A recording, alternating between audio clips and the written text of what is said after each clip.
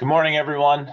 Thanks for joining us today for our 11th annual investment manager webinar. It's great to have you with us. We find this is a really efficient way to share information about NEPC and tell you the things that we're working on specifically around manager research. We view the manager community as really important partners for us for the success of our clients and for the success of NEPC. So we want to engage with everyone in the manager community, make sure you know what's going on at NEPC, make sure you know the best way to work with us.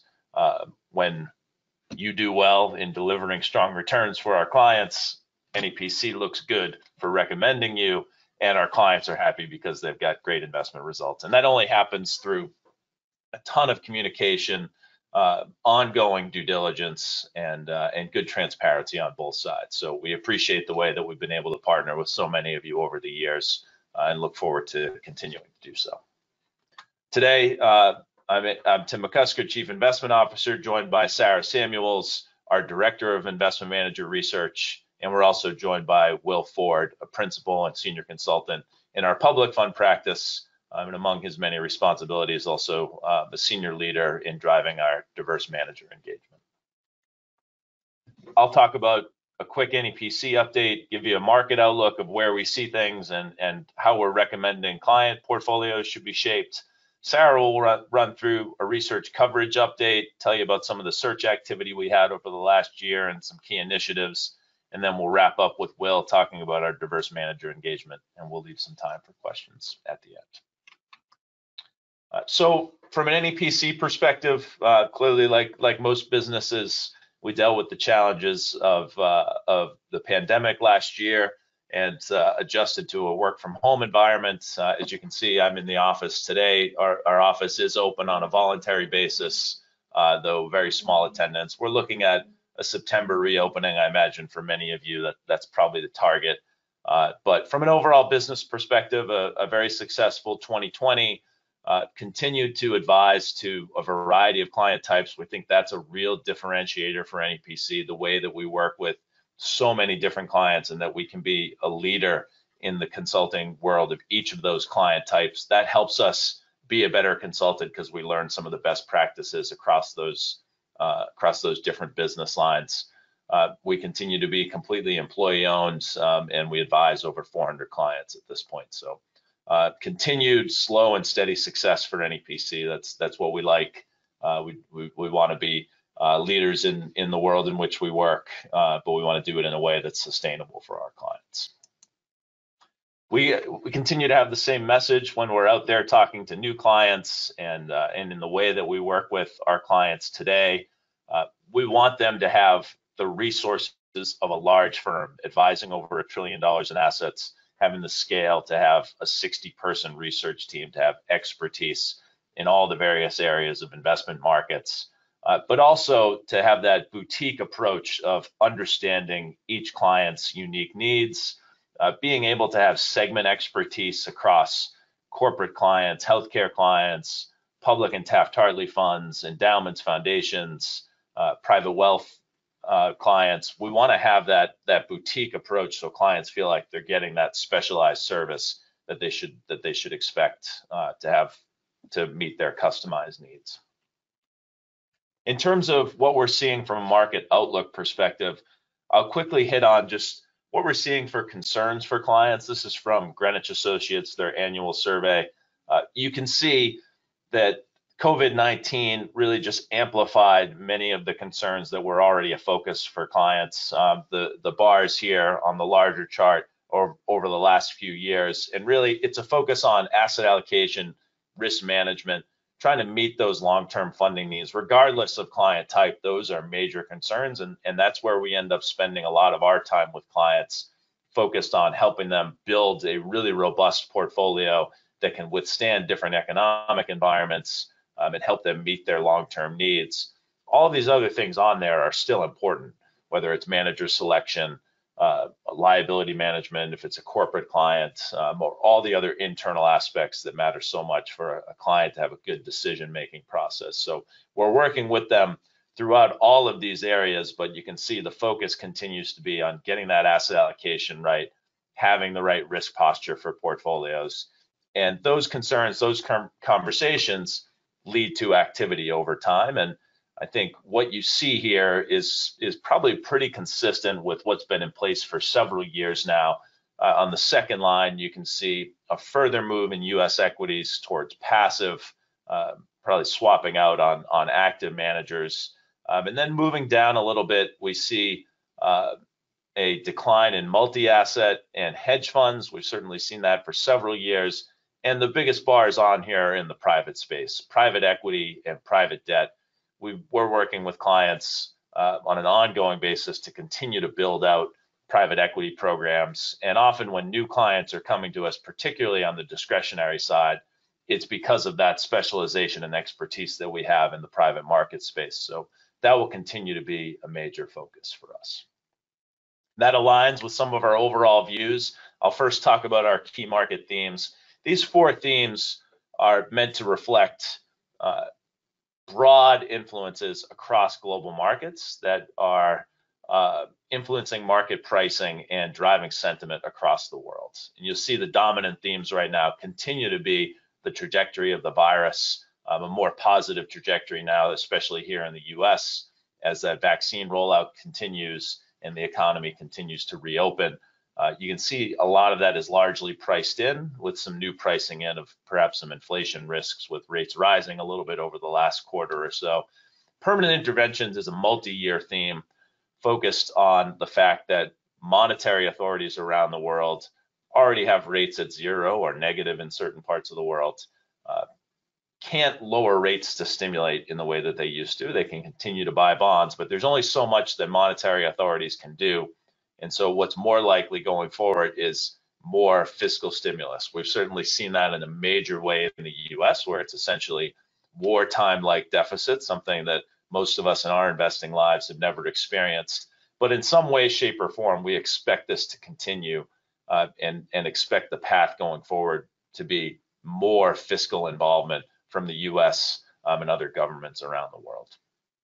Globalization, backlash, and China transitions are still very important themes, though they continue to be a little bit more on the back burner over the last year, with virus trajectory and permanent interventions playing the most prominent roles.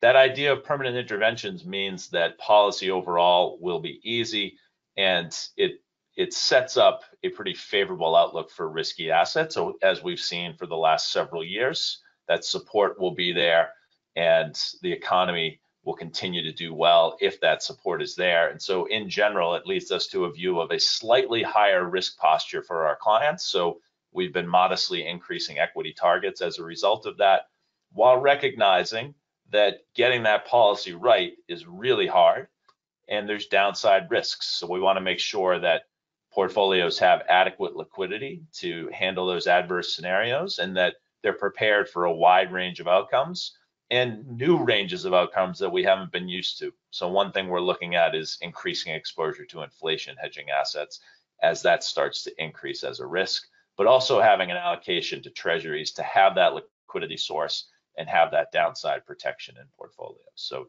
to the extent that you're hearing from clients that we're doing some of these things, like taking a little bit more risk on the equity side, expect that it's also balanced out with that ballast of treasuries or tips in the portfolio to have that balance across different economic environments.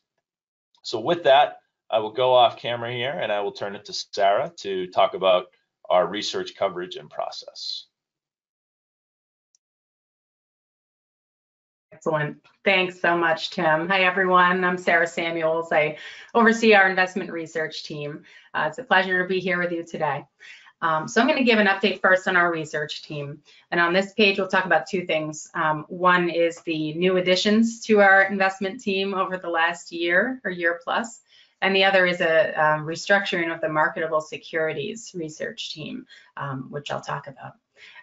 So we have nearly 60 investment professionals reporting up to Tim. And we have made a number of new hires in the last year on the manager research side. each of whom we're really thrilled to have added to our team, some great talent that we're able to bring over. I'll go through each of those people so that you know who to contact, and then we'll also show you on the next slide everybody's area of coverage within marketable securities. So some of the folks I would highlight, we about a year ago hired Alec Rappaport to work on our fixed income strategies, and he joined us from Mercer. He was a great senior hire. We hired Alex Rickles, who covers small and mid caps and target date funds. He came to us from another consulting firm. Rob Brittenbach, who covers liquid real assets and mid caps and flex equity. He came to us from Marquette. Cadmiel Anoje covers global macro and GAA. He joined us from Andco. Elizabeth Miller covers private real assets with our team as an analyst. And Raj Palakar joined us to cover structured credit and emerging markets debt from Interactive Brokers. We're also really excited to welcome Dawn Swift to the team. She's the Director of Research Operations. She joined us from eVestment. So really strong team. We're feeling really good about where we are. In terms of the restructuring of teams within marketable securities, so that's long only and hedge fund strategies. The most important thing for you to know is that this means no change whatsoever for you all. It's an internal restructuring in terms of how we think about the world. And it's really reflective of the work that we've already been doing. So in the fall of last year, Tim O'Connell became the Director of Equities, and that is long only equities as well as equity hedge funds. And Delari Pancholi became Director of Credit and Multi-Asset, again, long only and hedge fund strategies. And the reason for that is it's really memorializing something that we've been doing for some time now, which we refer to as a beta group construct. We think it's really important to think holistically across the liquidity spectrum of investment offerings in a certain part of the market. And so this is really helping us to do that, and we think it'll lead to even better results for our clients. So this slide will be helpful for you if you're thinking about who you need to contact for different asset classes. We'll make this available later. If we flip to the next page, we'll talk a little bit about our manager research process. This slide should be familiar to most of you. When we're looking at new managers or existing managers, we're really looking to answer three questions. And that's this is kind of a summary of this page. We want to know, have you done it? Have you demonstrated the ability to add alpha? Can you keep doing it? So what is your investment thesis and your moat and your edge? And then who's going to do it? We really need to understand deeply the organization and the people touching the money. In the last 18 months or so, we have enhanced our investment process. And I did talk about this in our call last year at this time with the manager community. But we're really going deeper, if we flip to the next page, in two areas in our diligence. We believe we're going deeper than others out there and deeper than we have before. So you may be getting some different questions from our researchers than you have in the past.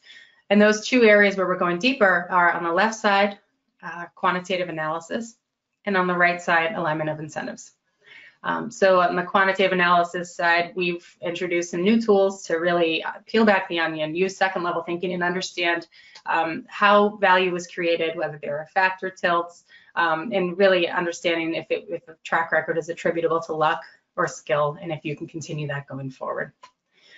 On the right side, the alignment of incentives, again, this is an area where you might see some more questions from our researchers about the governance structure of your organization, about the team, succession risk, alignment of incentives as it relates to terms, product proliferation is something we're going to be trying to understand.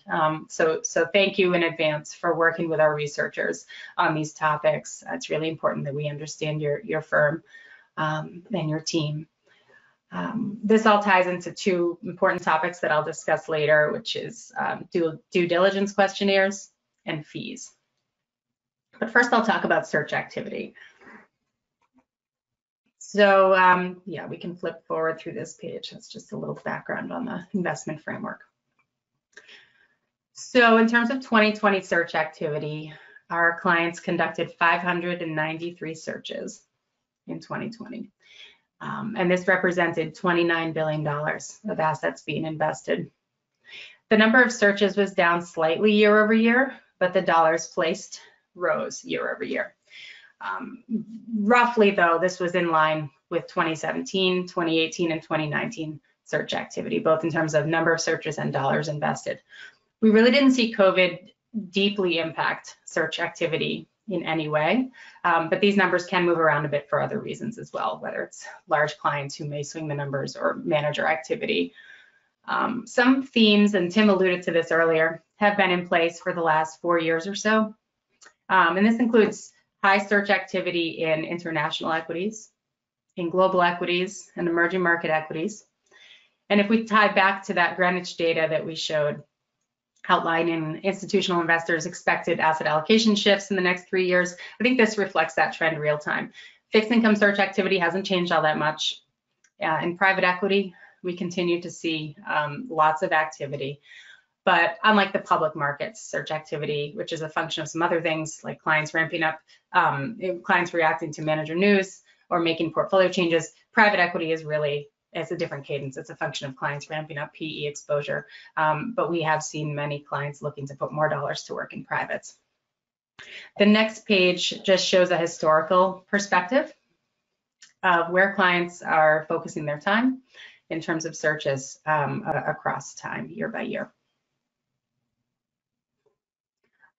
We like to share with our counterparts in the asset management space what our key initiatives are, so that you can have a sense for where our priorities are and how to best engage with us. The first key initiative is, something that, as I said, has been underway for about 18 months now, which is implementing the enhancements of our investment approach. I described it a little bit earlier, but it's a little more formalized than maybe what you've seen. And we are going deeper in a couple of areas. And so what that means for you is that there may be some rating changes as a result of this investment approach as we roll it out across all of our strategies. And that's just going to be sort of organic and based on what we are finding as we re-underwrite strategies throughout the year. The second is that we've reviewed our coverage approach and we created a client strategy coverage team. And so this team was created to do diligence and oversight of our 3-rated, 4-rated, and 5-rated strategies. And that team is composed of Steve Gargano, John Shanklin, and Istvan Meseros. The researchers that we showed on that org chart a couple pages up are responsible for 1- and 2-rated strategies. We are also shifting more to a DDQ approach to gather information and updates from you on your organization. So thank you in advance for filling those DDQs out when they come to you. And then finally, we mentioned this last year, but we've moved to a more nimble approach to new ideas. Historically, we've sort of waited until a netting and vetting cycle was up for each asset class. And now we are looking for great ideas, and we may upgrade or downgrade strategies at any time based on what we're seeing. Fees are also another big focus for us at NEPC. Neil Sheff is spearheading our initiatives to make sure that our fees are appropriate for each strategy. We have over 200 strategies that are offering preferential pricing for NEPC clients right now. And our priority really is to partner with investment managers to structure the most economically favorable arrangement possible for our clients. We recognize that fee compression is hard for investment managers, as it is for NEPC too. And we want your firm to be able to operate and be profitable. But there are ways that this trend is mostly being driven by asset owners, as I'm sure you are all well aware. So we've had great success working with investment managers to come up with creative fee structures to align the interest of the managers with clients while still allowing you to run your business effectively. So you may be hearing from Neil and other research team members this year on this front. If we flip forward one slide, this just summarizes many of the components of our investment due diligence process. There's a lot on here which I won't go through. I think the thing to highlight is that bottom right chart here, the enhancements that we made in the COVID and post-COVID era.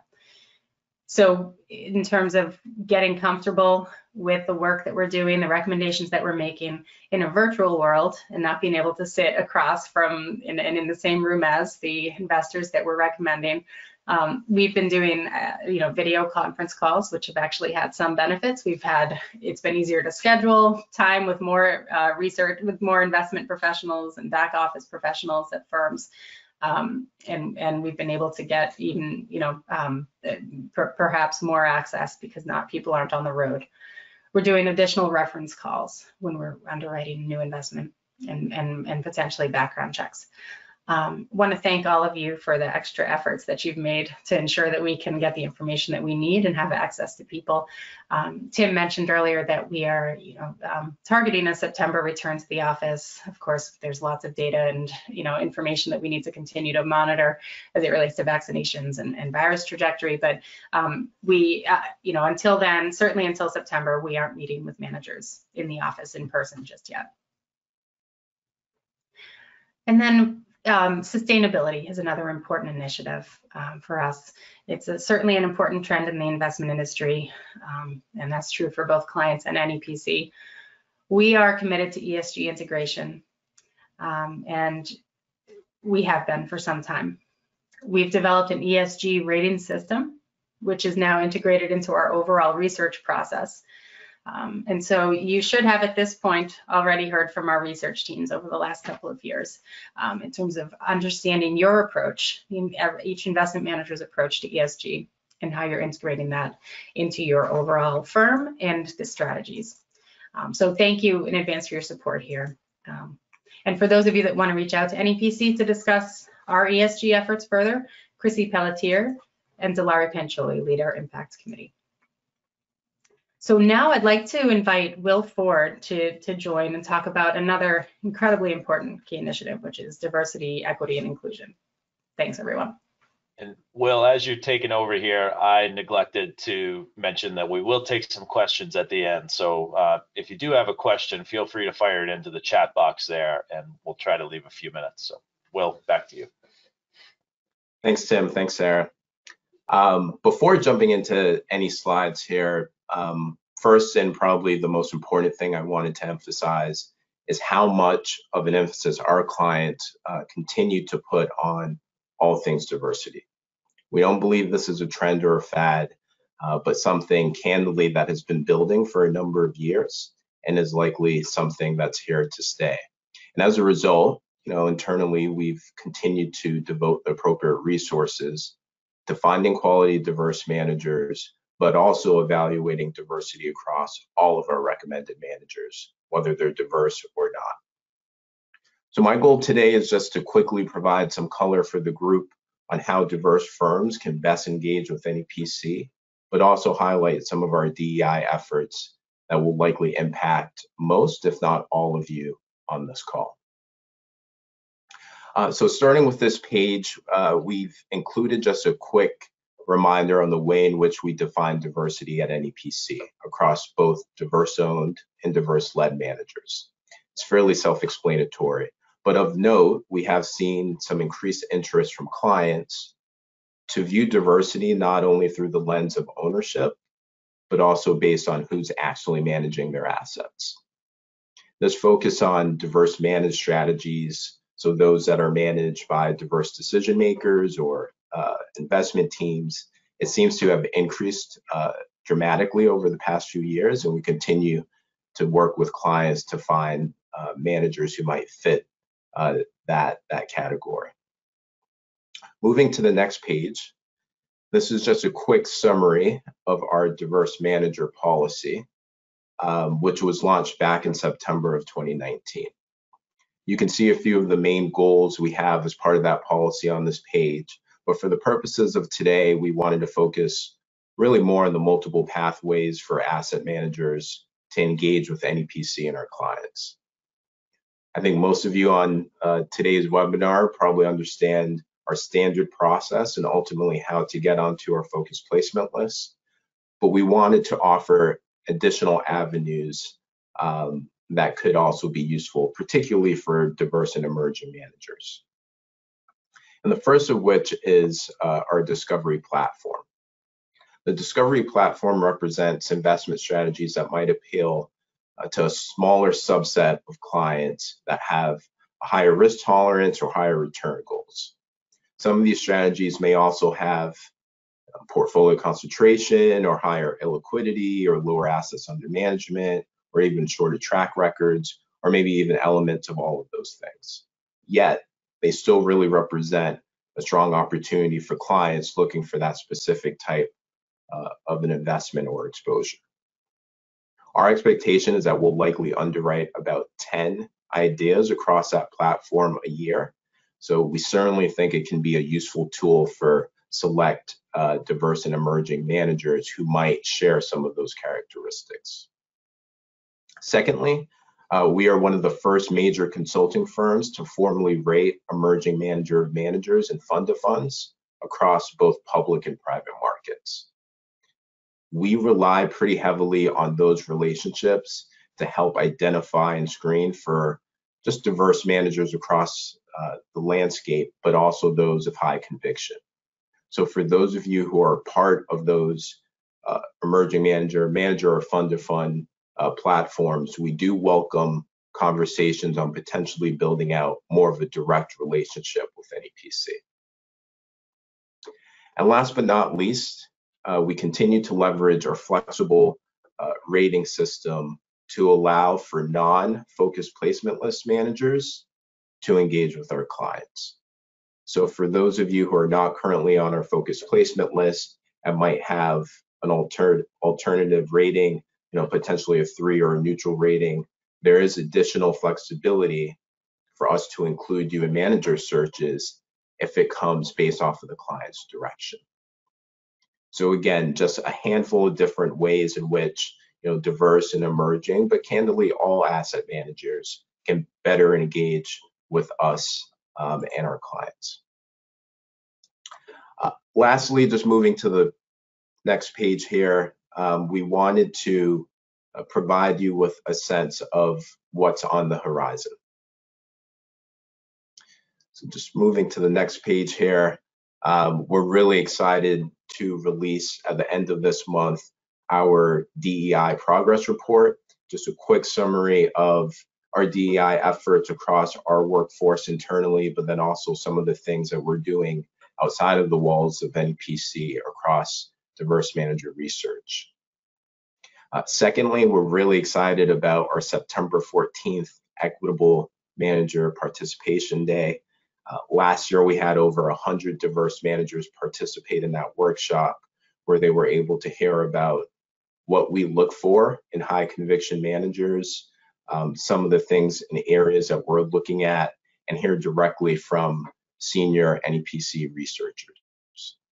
To the extent that you have interest in participating in that event, we ask that you reach out to diversemanagers@nepc.com for some additional information there. Last but not least, this will likely be something that impacts the majority of folks, going back to the prior page on the webinar, and this is the launch of our diversity questionnaire and proprietary diversity ratings for all investment managers. Our hope is that we can start on those ratings at the end of this year, and that will likely be focused more on a smaller subset of managers, and then we'll likely broaden out that number to a larger group throughout 2022. Our rating will focus on firm and strategy level data to inform the strength or weaknesses of DEI efforts at the investment management firms that we do recommend to clients. And for those of you who have engaged with us across what we did on the ESG ratings, it will be something very similar. A questionnaire with some high level questions around firm and strategy level data that we ultimately will use to provide a rating to allow our clients to evaluate how diverse or non-diverse all of their managers are. So with that, that was a fast and furious summary of some of the things that we're focused on the DEI space, and I'll stop there and pass things back over to Tim and Sarah. Thank you, Will. Thanks, Will. Great job with that. We do have some questions coming in. We'll hit some of those and then have a wrap up. So a couple of questions related to fixed income, one on the private side and then one on the public side. The first is on the private equity search activity, where you saw a big number, almost 150 placements last year. How much of that is private debt versus private equity? I don't have the numbers in front of me, but I would say it's probably around a third of that activity is private debt. It is very meaningful, and we're proud of being leaders in that space. We were early to evaluate private debt strategies. And because of that, we were able to get, coming back to one of Sarah's points, we were able to get favorable terms with many of these managers that are getting recognized and leaders in that space now. We've got some of the best terms in the consulting industry as a result. So continuing to see that. In terms of what type of private debt strategies, that certainly started out as direct lending focused, and that continues to be the case, though we've seen spreads compress in a way that makes that less of a really exciting opportunity right now. So we are seeing it tilt a little bit towards more niche lending opportunities, still private in nature, but a little bit more specialized, sometimes asset backed, and sometimes outside of the US. And then we had a few drawdown type structures, especially from hedge fund type strategies, some structured credit type managers that we would classify as private debt. That opportunity came and went so fast that we only had a few clients get into some of those, but pretty attractive returns for those that did. In terms of the nature of public fixed income searches, I'd say the way that we are structuring those portfolios is building more of a barbell approach. So we've been using less multi-sector fixed income and just making sure that we're getting the right kinds of exposures in our fixed income allocations. Given that view of adding to equity allocations, we're making sure we have safety in some of that fixed income allocation with a blend of treasuries and tips. And then if we are still looking for returns, we can find it through some of those multi-sector managers. But really the focus and first move with the amount of equity risk, public and private, that is in portfolios, we're starting with making sure we get some treasury and tips allocations in there. Those are often passive, just given the limited active management opportunities there. Turn it to Sarah here. Sarah, can you talk about the type of activity that we're seeing? That's another big number on our search activity for non-US equity, global, international, and EM equity. Where are we seeing the most activity in that space? Yes, so we've seen activity across all three segments, all three strategy types, from emerging markets to developed non-US to global. I will say that in global equity, our clients have had a tremendous track record there, and tremendous experience with the managers that we recommend. And in many of our relationships with newer clients, we find that global equity is underrepresented. So that is certainly a trend that we see. Another thing that we've observed is that clients, as we mentioned earlier, ESG and sustainability is becoming much more important to clients, and they want to find managers and strategies that are focused on that to a certain extent. And we've actually seen that in global equity, many managers are a little ahead of the curve in terms of implementing ESG. So the clients are interested in that from a bottom-up standpoint, as well as an alpha and return expectation standpoint. Great, thanks, Sarah. And one last question here on assessing diversity. Will, we'll turn to you for this one. How are we assessing diversity for non-US firms, and particularly smaller firms? Certainly that's something we've got to look at when we're looking at the full roster of clients' portfolios. Yeah, it's a good question. And candidly, the process, whether it's a US or non-US based firm for us, is pretty much the same, where we're going to be focused on, does ownership at the firm and across those underrepresented groups that I outlined. One thing that we've heard from clients is that they want to focus on the groups that are currently underrepresented in their markets and getting more exposure to them and being partners with them. So that's essentially how we view the world across diverse owned and diverse led firms, whether they're in the US or based abroad as well. I would say that our definitions will likely evolve over time as the industry does. And right now, it doesn't really incorporate, from a size perspective, any differences. So really focus on, for now, ownership, specifically across the underrepresented groups that we outlined earlier. Great. Thanks, Will. And with that, I think we'll turn to some closing thoughts. Just how best to work with us. You can go to NEPC.com and stay on top of our views. We'll be posting this presentation there. So if you want to send it around to others at your organization, you can feel free to do so. We try to stay on top of markets and post blogs and make sure there's current information for our clients. So you can get a great sense of how we're viewing the world and our recommendations to clients by looking at the website and getting on our mailing list. I'd say, as always, being selective with what you're bringing to us. I think if we can focus on the very best ideas and go with quality over quantity, that's going to make for more productive meetings on all sides. Sarah mentioned this, the idea of highly competitive pricing. It's so important to our clients that they're getting the best possible pricing. And I think it's a differentiator when managers are stacked up against one another. When we've got a manager that's showing a preferential NEPC fee, that jumps out at clients, and that can make a difference. When there's similarities, that can be the tie that can get a manager ahead when it comes to the selection process. And then just recognize that we are taking inbound requests from so many folks in the investment manager community.